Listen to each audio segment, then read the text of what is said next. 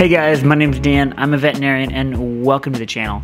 Today I'm talking about weight loss in cats. And weight loss in cats, guys, is incredibly common in your older kitty cats. I'm going to go over 4 reasons for why cats may lose weight when they're over 10. And number 1 would be thyroid. An overactive thyroid can cause significant weight loss in kitties, and overactive thyroid is incredibly common.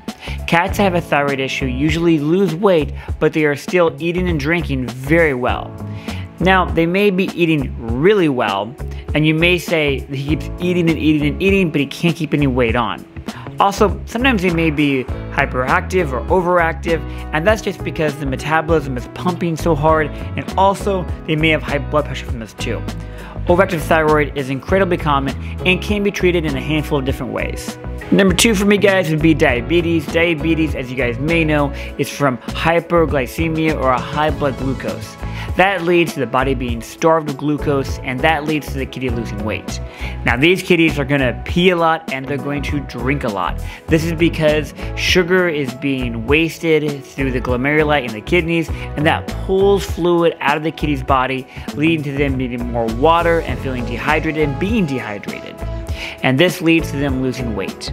This is an easy blood test, just like the thyroid issue. All you need to do is do a chemistry and you will see a high blood glucose. As well, you should do a urine to make sure there's no concurrent UTI, and also to check for how much glucose is in the urine. Number 3 for weight loss in older cats would be bad kidneys or kidney disease. Kidney disease is very common in kitty cats, and that leads to, in some cases, the cats just losing weight. If they have chronic, slow, progressive kidney disease, you may not even notice them drinking more water right away. Over time, they most likely will drink more water because they're getting dehydrated from urinating more and having a poor concentration of urine. But kitties that just have early kidney disease, they may just be a little bit anemic and they may just be losing weight. An easy blood test and a couple other blood tests can easily diagnose early kidney issues, and you should always cross-reference it, guys, with your urine concentration.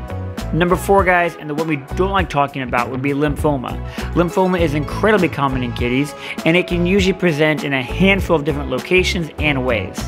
The ones I tend to think about would be lymphoma in the abdomen, where you get changes in the intestinal tract. You get either, big masses in there, or you get really small microscopic lesions that you can't palpate or feel. Also, it can affect the kidneys, and it can spread all over the place.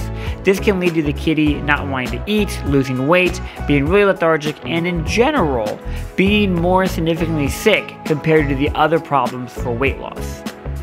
These are my 4 reasons, guys. Now, of course, a little bit of weight loss can just be geriatric weight loss, can be common in cats, but if you're noticing significant weight loss, or any weight loss at all, it's good to get them checked out. Safety first always with kitties, guys.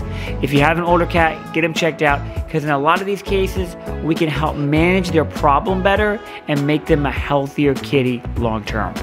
Alright, guys, that was crazy helpful. As always, my name's Dan, I'm a veterinarian, and you guys take care. Bye.